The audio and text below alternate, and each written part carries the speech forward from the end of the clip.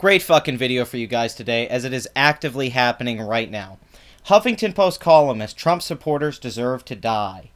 Okay, so let's look here. In a now deleted Huffington Post article, Chris Calley said that Trump supporters deserve to die more than he does. He premised the article off President Donald Trump's decision to drop a mother of all bombs on Islamic terrorists in Afghanistan and how the world might be on the verge of a major war with North Korea.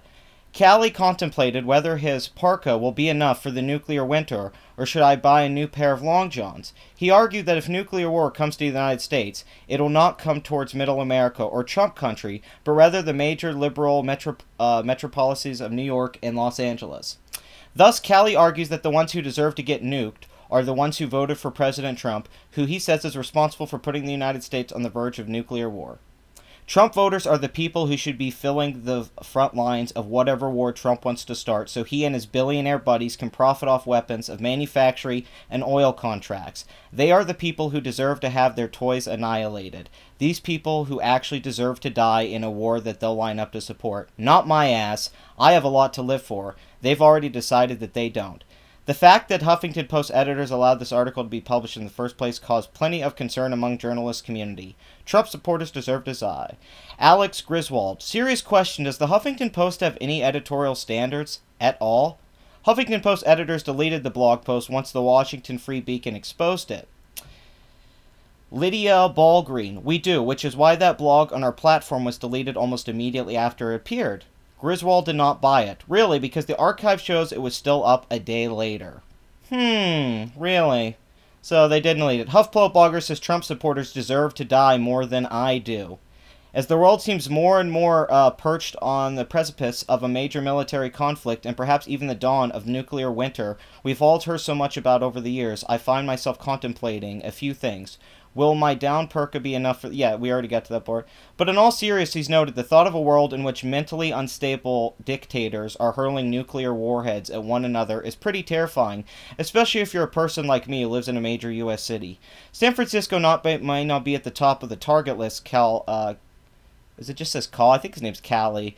Asserted, but I'm betting it's higher up than some of the shithole town in Nebraska. In fact, Cal noted that the majority of states where Trump supporters continue to wear the red MAGA hats, caps, and give a solid thumbs up to the putrid dumpster fire of administration he's been running so far, don't contain a single town where radical Islamic terrorists would even stop to take a shit in a Walmart bathroom, let alone one that a crazed North Korean leader would want to nuke into oblivion.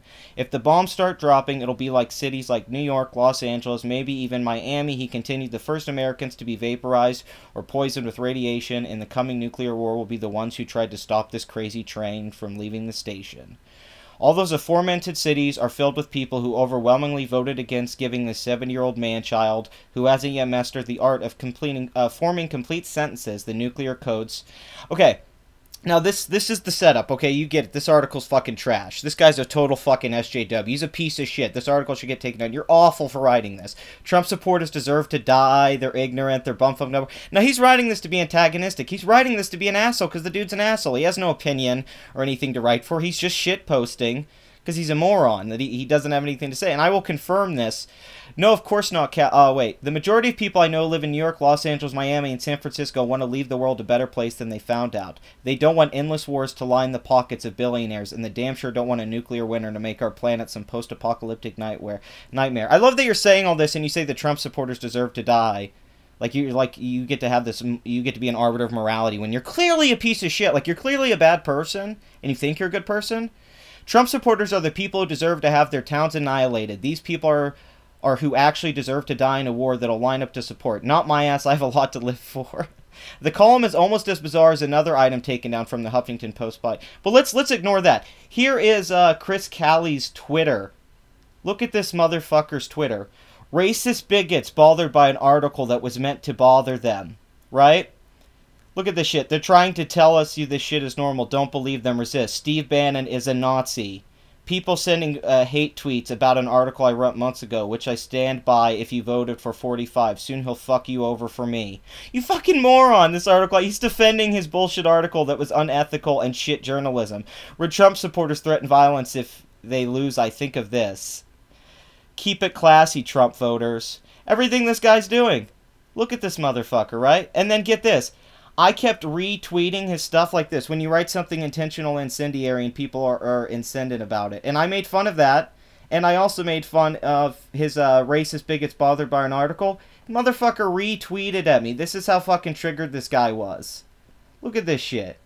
This guy is this pissed off. He's claiming, moron bothered, he gets criticized for writing nonsense. Oh, honey, I ain't bothered. I'm amused. You fuck. Oh, my God.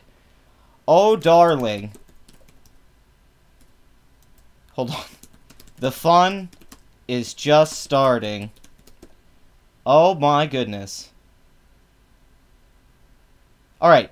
Chris Cali, fuck you. I am declaring a meme jihad on Chris Cali. Meme it out, my friends. You have the info. This guy wrote an article that got taken down by his editors where he said Trump supporters need to die. I will put links in the description. Sure, he may have wrote it to be incendiary and mean and stuff, but that just makes it even worse. That makes him no better than the alt-right people that he tries to criticize for using radical tactics in the Trump administrations. He's using any platform he can to be an asshole, be it Huffington Post or on his damn Twitter. Look at this guy. Look at this fucking tool. Oh, resist. Resist what? Resist your maturity? Resist being intelligent? Resist actually, like, thinking about things? Oh, wow, look at this enlightened writer. Wow, isn't that just the standard of writing there? 2 middle fingers in the air, Steve Bannon is a Nazi. God, wow. I mean, this guy really is the voice of a generation. Oh my god, that article read like a fucking blog post from a girl on Tumblr, some feminist on Tumblr that's like a freshman in college. This guy gets paid to do this shit? He gets paid to write that kind of garbage? And then everyone calls him out for it, and he's like, when racists and bigots, dude, you said that Trump supporters deserve to die. You're not just getting criticized by racists and bigots, you moron. You think Alex Griswold's a racist and a bigot because he said that, do they have any editorial standards? HuffPo's a shit rag. They're always posting stuff like this. It's propaganda. It's not news. It's not insightful. It's not political commentary. It's just trash. You're worse than Fox News or anyone that gets criticized for pushing radical behavior. Holy crap. I can't believe this guy tweeted back. That was so fucking hilarious. Chris Cali. Yeah, I am declaring a mad meme jihad on you. The Pepes are coming, motherfucker. The Pepes are coming in droves. God, this guy. I love this motherfucker. I couldn't believe it. I was just retweeting his shit. They're proud of it. They revel in it. They want to know how much they hate immigrants and blacks and Jews and gays and women and trans people in public bathrooms. Yeah, Chris, you're really not reveling in enjoying your hatred for people. It doesn't come off on your Twitter that you spend all day on your fucking Twitter being an asshole towards people that don't agree with you. Practice what you preach, you dumbass. And I'm going to call you a dumbass. You don't deserve any valid criticism of your moronic article that got taken down. If Huffington Post, if you don't meet their standard, that's how bad you are, my friend. Articles I wrote a month ago that I stand by. Well, you shouldn't stand by it. You should bend over and take a shit on it. Because the visual representation there would be a better art piece than your writing ability, my friend. Anyway, this is the Patriarchy. Like, comment, and subscribe. And Chris Cali, man, until next time, go fuck yourself, you tool. Oh my god, you tool of tools. Steve Bannon is a Nazi. Chris Cali is a moron. Let's get that shirt made. Patriarchy's coming after you, my friend. Sorry, you don't get away that easy. We have the article, even though they deleted it. We have your Twitter feed, and we have your cuckness to enjoy. I love that he's amused, because I'm even more amused. This is one of the best days I've had in a long time. I had a couple videos that fell through today, but I think this was fate. Anyway, thanks for watching.